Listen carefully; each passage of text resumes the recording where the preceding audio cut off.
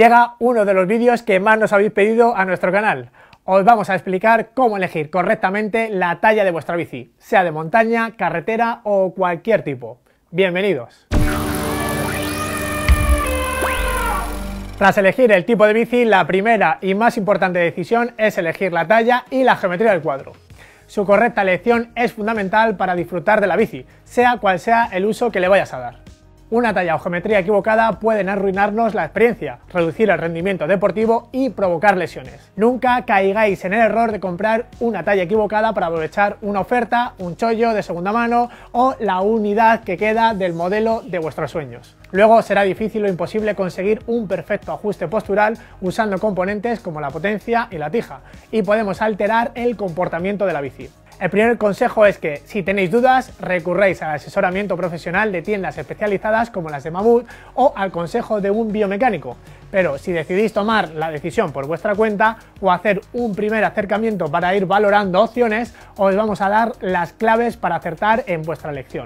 Lamentablemente tenemos que empezar por daros una mala noticia. Actualmente no hay una medida estándar para las tallas de las bicis. Inicialmente la talla venía marcada por la longitud del tubo vertical desde el centro del eje del pedalier hasta el centro del tubo horizontal, que mantenía una relación casi idéntica en todas las marcas. Pero la evolución de la geometría de los cuadros que se inició con el slooping ha hecho que la talla sea una referencia no siempre fácil de descifrar, que varía de unas marcas a otras. Debido a esto, se han tomado otras medidas de referencia para los cuadros y para elegir las tallas, y las más importantes son el reach y el stack, conceptos que os explicamos en este vídeo. Y al final veremos cómo usar estas medidas para elegir el cuadro y la talla adecuada. Empezamos con las referencias clásicas, que son la altura de ciclista y la longitud de la pierna, que aún con limitaciones siguen siendo las más utilizadas. La altura total no siempre es una referencia válida y es mucho más precisa la longitud de la pierna, pues esta varía notablemente entre personas de la misma altura. Para medirla tenéis que situaros descalzos y en posición vertical, contra una pared. Mejor si es con un culote de ciclismo. Sujetad un libro o una revista entre las piernas totalmente pegado al perineo y apoyado con el canto en la pared, para asegurarnos que está totalmente horizontal. Medid la distancia del borde superior al suelo y esa es la longitud de vuestra entrepierna. Podréis encontrar multitud de tablas orientativas en internet con base en estas dos variables, con mayor o menor acierto. Nosotros hemos confeccionado dos tablas para calcular las tallas en bicis de montaña y de carretera respectivamente, con la longitud de pierna como base de cálculo y una estimación orientativa de los rangos de altura más habituales en cada talla. Como veréis, las tallas de montaña se dan en pulgadas y las de carretera en centímetros. Si la medida de entrepierna os sitúa entre dos tallas, normalmente se opta por la más pequeña, porque es más fácil compensarla con ajustes en los componentes. Pero por nuestra experiencia también recomendamos tener en cuenta el volumen y elasticidad del ciclista, eligiendo entonces la más grande de las dos cuando se trate de ciclistas más corpulentos a los que le puede resultar más incómodo plegarse en una más pequeña.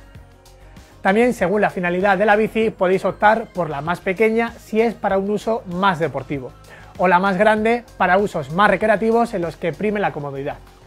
Si la bici de carretera es una específica de crono o triatlón, las llamadas cabras, con acoples, se reduce la talla numérica entre 2 y 4 centímetros sobre la tabla, porque los cuadros son más cortos, orientados a la aerodinámica y a la postura que se lleva tumbados sobre los acoples. No obstante, las marcas que dan sus tallas en letra lo suelen tener en cuenta. Es decir, que la talla M, en lugar de ser una 54, por ejemplo, será una 50-52. Las bicis denominadas de trekking suelen tener las mismas tallas que las de montaña y las de fitness y paseo muy similares a las de carretera. Para elegir la talla de bicis de niño tenemos un vídeo específico que podéis ver en esta etiqueta. Casi todas las marcas tienen sus propias tablas y las más avanzadas como Specialized, Scott, Orbea, por ejemplo, nos ofrecen incluso calculadoras de talla que utilizan varias medidas en el cálculo: tipo de bici, altura, longitud de pierna, medida de las extremidades superiores e incluso el peso para estimar la complexión y el índice de masa corporal. Os recomendamos su uso si estáis pensando en bicis de estas marcas. Y para los que quieran afinar con más precisión, recomendamos el uso de las dos medidas que mencionamos antes: el stack, altura de la dirección desde el centro del eje de pedalier, y el reach, avance del cuadro desde el mismo eje del pedalier al centro de la dirección. Estas medidas se independizan del resto de la geometría y son las únicas que podemos considerar como estándares y trasladar de un cuadro a otro, siempre que sean del mismo tipo. Su cálculo para cada ciclista y tipo de bici es complejo para un usuario sin conocimientos especializados y lo ideal es calcularlo en un estudio biomecánico y luego buscar el modelo que más se acerque a las medidas recomendadas entre los que estemos valorando. Todos los fabricantes dan estas medidas en sus fichas técnicas y será relativamente fácil la búsqueda. A falta del estudio biomecánico, hay algunos sitios web especializados con formularios que calculan estas medidas, pero hay que tener cuidado porque a veces los resultados no son muy acertados. Esperamos que os haya resultado útil y que podáis elegir la talla de vuestra bici correctamente. Y nos despedimos, como siempre, con una sonrisa. Dice, mamá, dice, ¿yo por qué me llamo Claudio? Dice, hombre, hijo, dice, porque yo me llamo Claudia. Dice, menos mal que no te llamas Ana.